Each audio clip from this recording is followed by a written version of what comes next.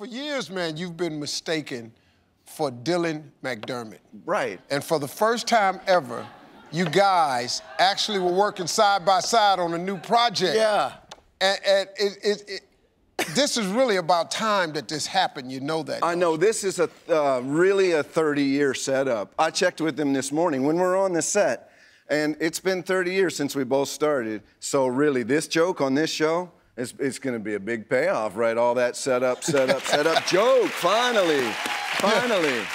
Yeah. You know what? They had, so kind, they invited me to join a new show for Fox called LA to Vegas, where he plays kind of a befuddled type of happy-go-lucky pilot. Yeah. And I play his most intense rival.